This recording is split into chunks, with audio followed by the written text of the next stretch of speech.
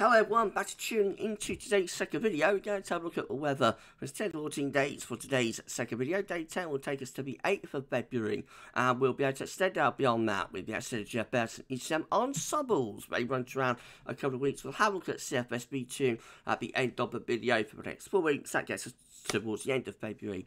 I'll get to that for you in a moment. Just say about the first video today is episode 9 and Strat Watch. So check that one out. Like, share and subscribe on all of today's videos and content.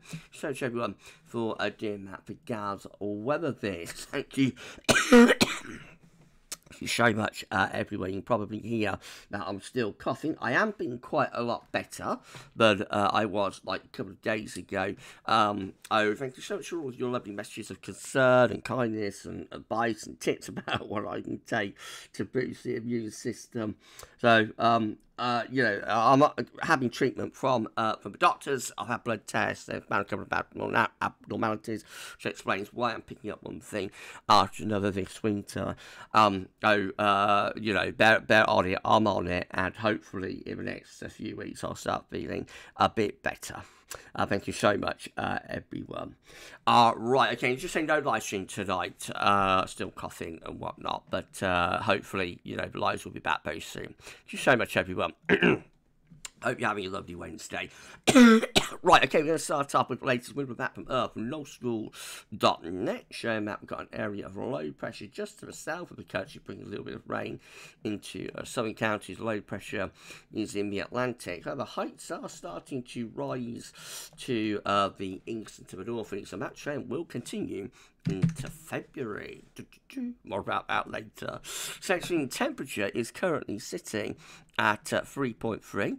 That's half a degree below the 61 to 1990 average. It's provisional to yesterday to the 28th of January. That is 1.3 degrees below the 91 to 20 average. So compared to the modern average, it is still over a degree colder than normal, half a degree colder than the 61 to 1990 average, the old and cold temperature average.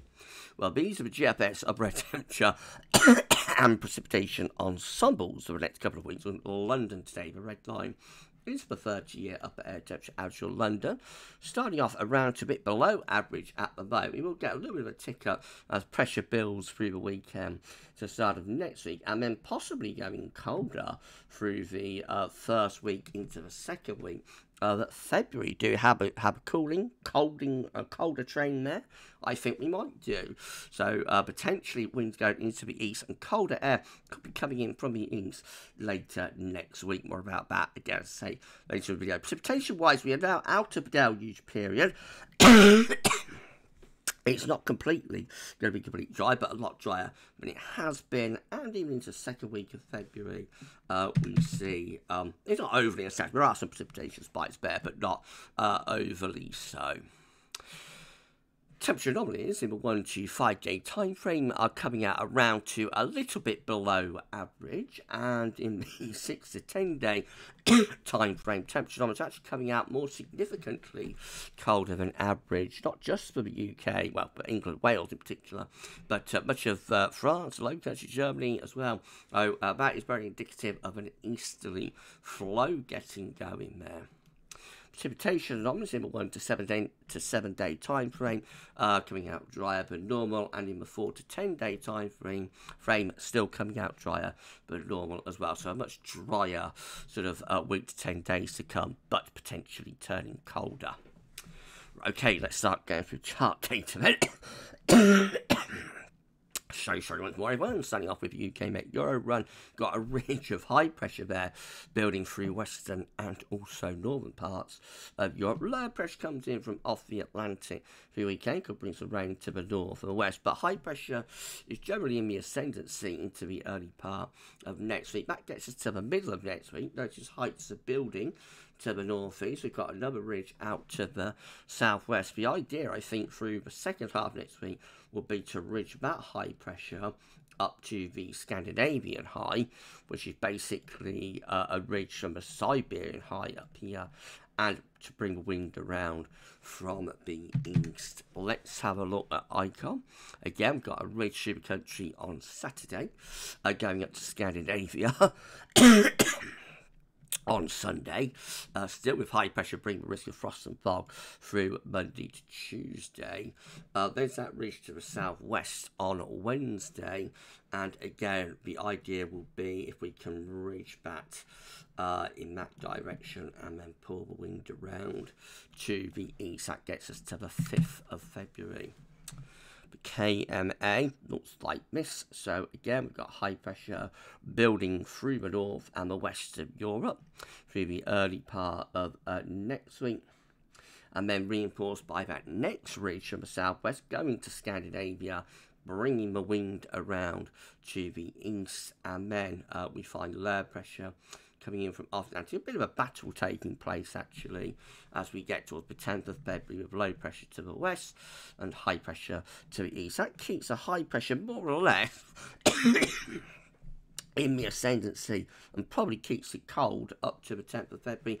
And of course, as that low pressure comes up against the block, depending on how cold the low-level air is, there would be risk of some snow as the battle takes place. So, all looking quite interesting about the KMA.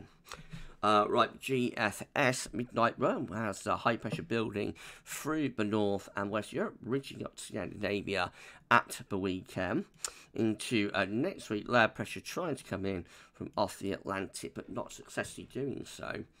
That's next Thursday, 6th of February. I mean, that is quite a chart, isn't it? We've got a 1060 millibar area of high pressure over Russia, which is basically the Siberian high. It's sending a ridge into Scandinavia, and then we've got the high pressure also ridging from the Atlantic into that as well. So heights really building through the north and the west of Europe, and the upshot is that by Friday the 7th of February we have actually managed to turn the wind round to the east. It's not particularly cold easterly, that's the only thing, but nevertheless let's get the block in place and see where we go from there. Well, low pressure starts coming back into the Atlantic briefly. It's the second week of February, but then the heights build again to the north and to the northeast. So that's the 12th of February, a long way out now, but still looking very blocked to the north and the east. And even if this doesn't deliver much in the way of snow, which it probably won't up to that point, it could well bring a lot of overnight frost, and so we could have quite a cold sort of first half of February on our hands rather unexpectedly here. Bit of a hint by the end of GFS midnight run that we're starting to take that high pressure and retrograde it towards Greenland, because that's much too far away to take seriously. And they've got GFS 6Z, all much of a muchness through the weekend, a ridge going up towards Scandinavia, low pressure out in the Atlantic. So early next week we bring the wind in from off the Atlantic. Won't be particularly cold, but then heights start building over and to the north and to the northeast country. The second half of next week looking very blocked there. Again, 1065 millibar Siberian high originating into Scandinavia, bringing the wind around to an easterly as well. Once again, it's not particularly cold eastern, but it could bring some snow flurries to southern and eastern parts of the country, and then low pressure starts coming up against that blocking area of high pressure. We start setting up a battle. This is like the irresistible force meeting the immovable object here, with high pressure to the northeast, low pressure to the west and to the southwest. Again, you know, it's a long way out. There could be fun and games with this depending on how much cold air we establish with that blocking area of high pressure. That's the setup at the end of the GFS 6Z run on Valentine's Day. So sorry everyone, if you're enjoying the video, please can you like, share, cost and all, can you like, share and subscribe. Thanks so much everyone for doing that. Drop a comment, let us know what you think about this and all of our videos and content, and don't forget to tell your friends about GavsWeatherVids and get them to subscribe too. Thanks everyone for doing that. We only need to put on around 45 subscribers to get ourselves to 19.5k, so if you could give us a sub, that'd be absolutely awesome. Thank you so much everyone. Okay, GM, and we've got high pressure building through the north and west of Europe through the weekend. Into next week, heights are really pushing up Scandinavia to that Russian high as well.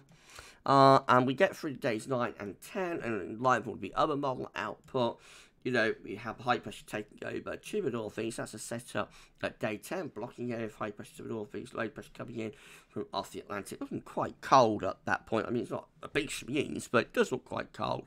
And again, as the low pressure tries to get in from the Atlantic, there are possibilities of something wintry taking place. Then the ECM looks like that to round it all off. So once again, we've got the heights building over and to the north and the east of the country through the weekend and into next week. By the end of next week, we've got a proper area of high pressure over Scandinavia, back into Russia. Winds are coming in from an easterly direction.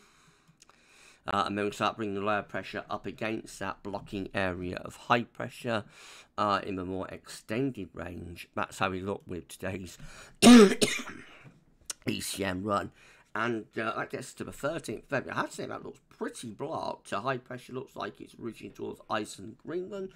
Low pressure out to the south and the west and bring the wind in from the east. So again, that looks like it's developing into a cold spell. Not just a cold snap, but a cold spell. And potentially quite a cold first half of February there. Busy for precipitation forecast based on that ECM run from Twitter.com. We've got rain in the south at the moment. Otherwise, probably dry weather. Another band of rain coming south east at the end of the week. And then rain fizzing out to the north and the west over the weekend as high pressure builds close to the country. Get through day 10, we're into those easterly winds then. They're pretty dry easterlies up to day 10. These have got some table within the ECM ensembles today. For day 10, the Icelandic Met Office gets us to the 8th of February. 30 members of the ECM ensembles, including the control the operational run with high pressure over Scandinavia, and we bring the wind in from the east there with that. And then we've got 21 with high pressure a bit further southwards. So again, all the options look high pressure dominated, just get that position, but slightly different. That will probably bring frost and fog, and this is more definitively wintry, although not especially snowy, most likely. And then in 2 weeks' time, these are the options that we've got. It'll get us to the 13th of February. 27 members of the ECM ensembles with high pressure bed in the Atlantic and bringing in an Atlantic flow. And 24, including the chart, the operational run, keeping the blocking going and ridging it towards Greenland, low pressure to the south. And so that looks pretty cold, even up to the middle of February. CFS V2 finally, these are 500 millibar height numbers broken down into weekly periods. The first week period takes us from the 29th of January to the 4th of February, and the next week has low pressure in the Atlantic, high pressure up towards Scandinavia, and we bring the wind in from more of an easterly direction.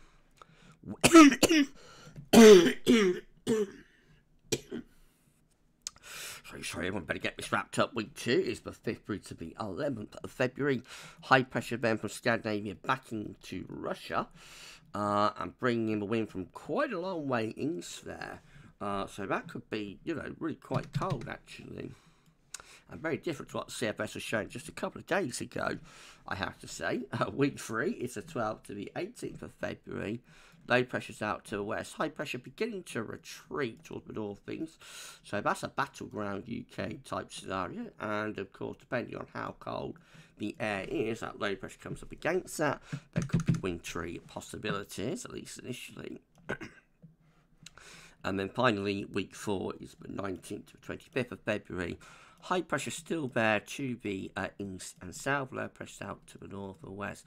Probably bring up a milder southerly flow, but that wouldn't take much of an adjustment at all to get wind back in from the east. So all of a sudden, this is starting to look potentially like it could be quite a cold February, I have to say, based on the synoptic pattern. Of course, the model will continue to go for generally mild weather, as it always does. So week 1, temperature minus 29th January, 4th of February. A little bit milder than average. Week 2 does look colder, though. We're just on the periphery of it, but look how cold it is over across much of Europe. So as you're watching on the continent, watch out. You could be plunged into the freezer there. 5th through to the 11th of February. Week 3, obviously, going to be milder with the model, and we see the cold air retreating across Europe as well. and week 4 looks relatively mild also for 19th, 25th of February. Again, I'll be cautious about that based on the synoptic setup mode, but CFS is shifting its ideas. That is very different for week 2 compared to what the CFS was showing only a couple of days ago. Obviously it will play some outside of a reach as quick as it can, but let's wait and see where things go. Anyway, all in all, looking very, very interesting as we're moving into February, and we could well have a return of significantly colder weather on our hands through the first half of February. We will keep you updated. GavsWeatherVids, bit of a turn up for the books today. Well, that's it for today's 10 to 14 there. Thanks so much, everyone, for tuning in, and we'll do it all over again tomorrow. Please like, share and subscribe. Don't forget to tell your friends, your family, your neighbour, your doctor, your vicar, etc, to subscribe. Thank you so much, everyone, for doing that for us. Right, tomorrow, well, we'll definitely have a 10 to 14 there, whether there's a 6 AM broadcast. See how I feel this evening. I say no live stream this week. Would have been doing miss as live stream, but I've done it as an upload today. You enjoy the rest of your Wednesday, and we'll have more tomorrow, but for this one, that's all for now, and thanks for watching.